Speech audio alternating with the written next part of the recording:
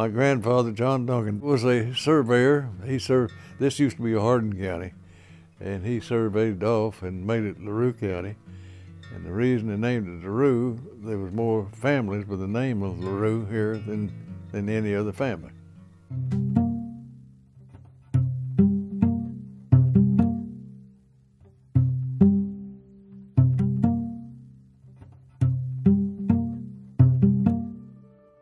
My name is Roscoe Duncan.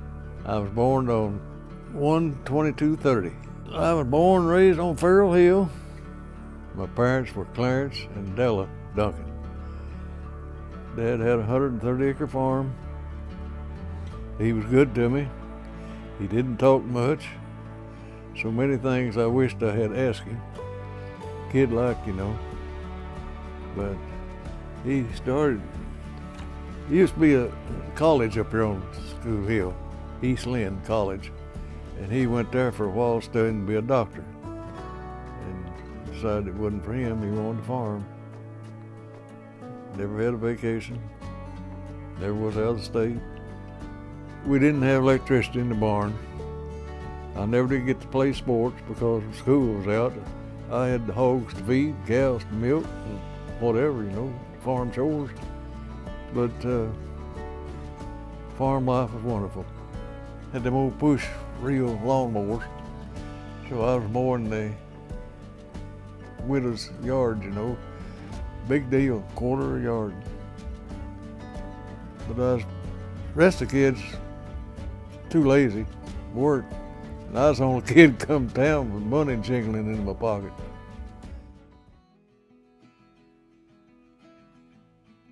A lot of old stores had big front porches all through there.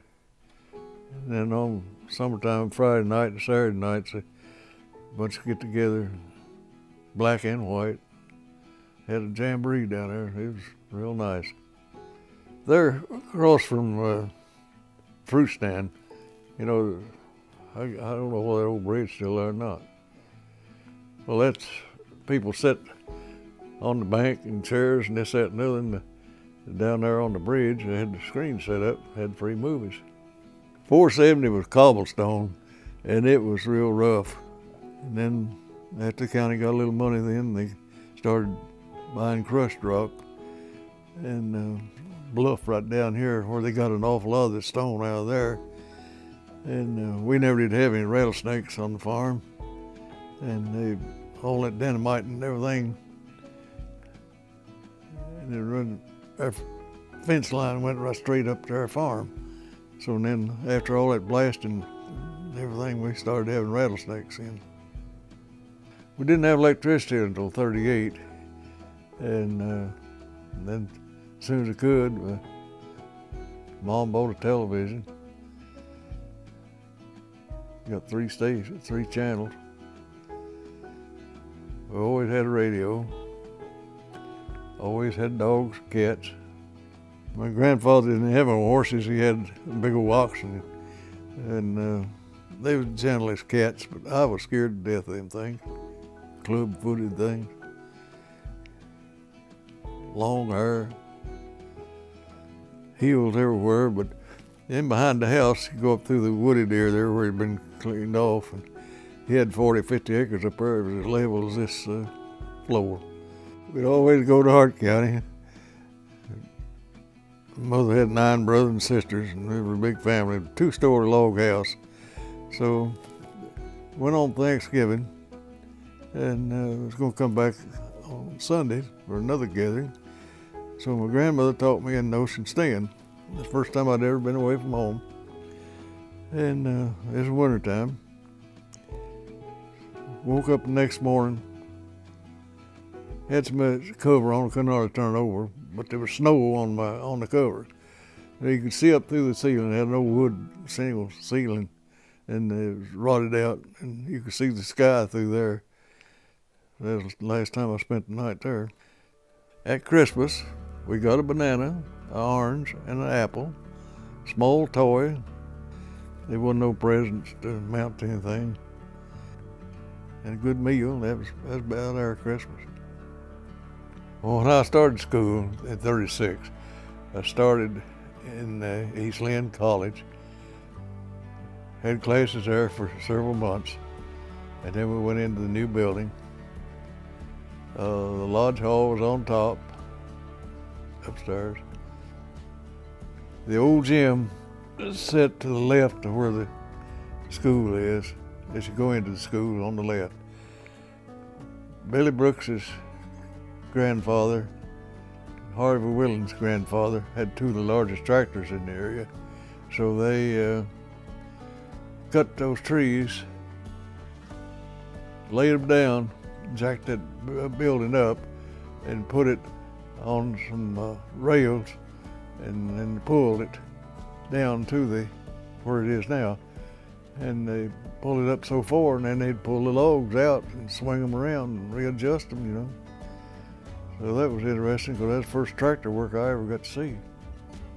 I had to quit in a sophomore year. My dad got disabled, and I had to quit school to start farming. Worked an awful lot of times, 50 cents a day, long days. I told some of them at GE about it. They said, we wouldn't have done it. And I said, if you'd eat, you had to. That was a going wage. Cut tobacco a lot of days. Finally got up to nickel a stick. Finally, then 10 cents a stick. I know some of them can make over $100 a day.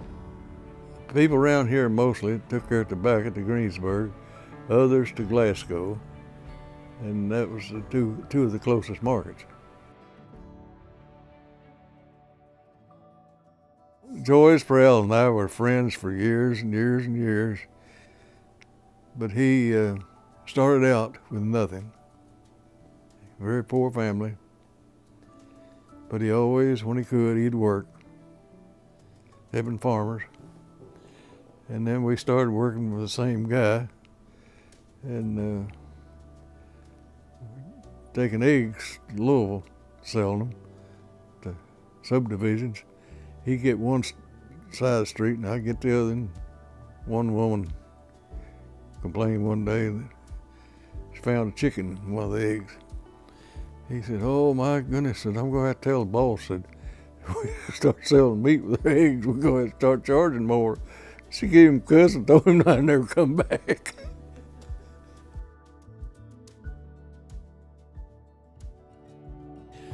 Oh, J.T. Straley, daredevil.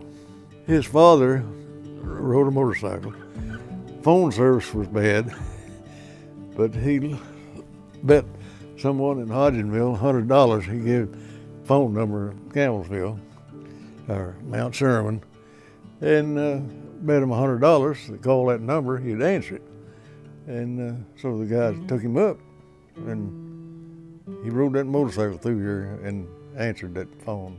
I've seen him come by here standing up on the seat, bent over, still holding the handlebars. I used to ride motorcycles too, but I didn't stand up.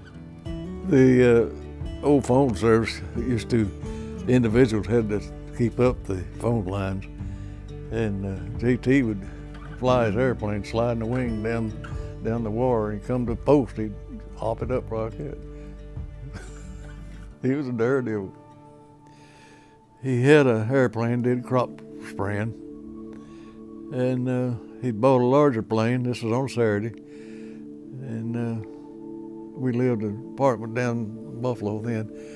And I was eating breakfast, and he went over and circled the house. And I had a strange feeling, and I stood there and watched him go out of sight. And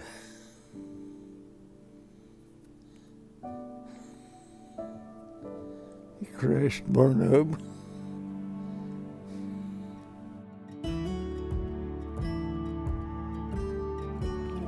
Well, I knew my wife for years, and we dated about 6 years before we married.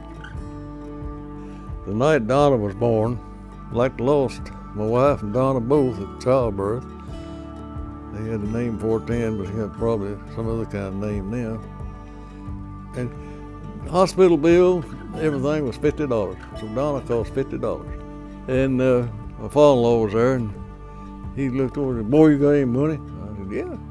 He said, "I want to pay for my first grandchild." So father-in-law paid $50 for her. Thank God, it's just the best daughter I could ever have, anybody could ever have. Well, I worked out there at service station for 10 years, down there where the water office is now, for John T. Mears. I left there, and started building kitchen cabinets in Louisville. I always loved woodworking, and in a very short time, I was building as many cabinets in 8 hours as their top man had been there 25 years. That's how well I liked it. Making big time money, and some of them been there for years said that the old man had 4 high roller boys. He said, when the old man dies, said this place will go under. Well, I didn't feel too secure then, so the guy that worked there, I missed him for a few days. He called me one night and wanted to know how I'd like to have a job at GE, and I said, "Oh man, I'd love that." He said, "Get up here." I said, "They're really hard." So I went up there and filled the application in. I interviewed that day, went back the next day for a physical. Just a few days later, I was working. I worked at GE for 19 years.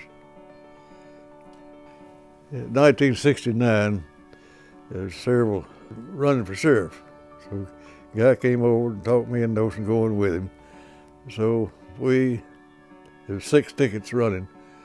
So primary election, we won by 12 votes. General election, we won by 11. So the sheriff said, "By golly," I said, "What I mean?" He said, "We lost." One said, "One of our supporters must have died." The sheriff I was working for at that time was B.F. Brown. Then you couldn't succeed yourself, so it was my time, seniority-wise, to run, and I just chose not to. And then Billy Duncan ran. Billy Duncan ran with B.F. and us, so I was with Billy Duncan 4 years as a deputy, and then he ran for sheriff, and I worked with him 4 years as a deputy. But that was an interesting 8 years. Drugs was just getting started good, and we didn't know what marijuana looked like, this, that, and the other. And we made a big raid and got some seed and dope too. So I planted some out here in flower bed, 5 plants, where the troopers could look at it at different stages, see what it looked like and everything. And then it got up to where it was showing to where people passing could see it.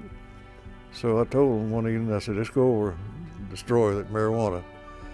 So I took it out. I just had bought my first riding lawnmower, and we pulled it up and laid it out there and run over it, ground it up. I told them, I said, if I could sold that, that'd paid my lawnmower. People that's never been involved in it don't realize what law enforcement is. Before William Pickard, state trooper, got killed, he and I went on a call out on 210. I called him. The guy had been drinking, shot up the house. So we went out on 210, and I was in front, so I turned my lights off before I pulled in the driveway so he wouldn't know I was coming. And then he did too. So we walked down the sidewalk, we ducked down under the window, and then went up there and knocked on the door. And he said, "Rocky," said, "some of these nights, some of us going to get killed doing this." And a week later, same hour, he got shot, killed. Guy in Hardenville shot him with a double-barrel shotgun right in the stomach. In 1985, Don and Tom had a farm down here. The tobacco barn was up on the hill, and we were stripping tobacco. And I had my truck up there with tobacco on it, so I walked down the hill, and one of the girls' tricycle handlebars come loose. So I went up there and got some tools to tighten that, and I had a heart attack going up that hill. Fell in the mud and manure and whatever. That wasn't no fun either, but they said within 2 years I'd have to have an artificial heart or a transplant or something. And I proved them wrong on that. Outlived 2 of my heart doctors, said I wouldn't be living now. I've always got a joy out of proving people wrong.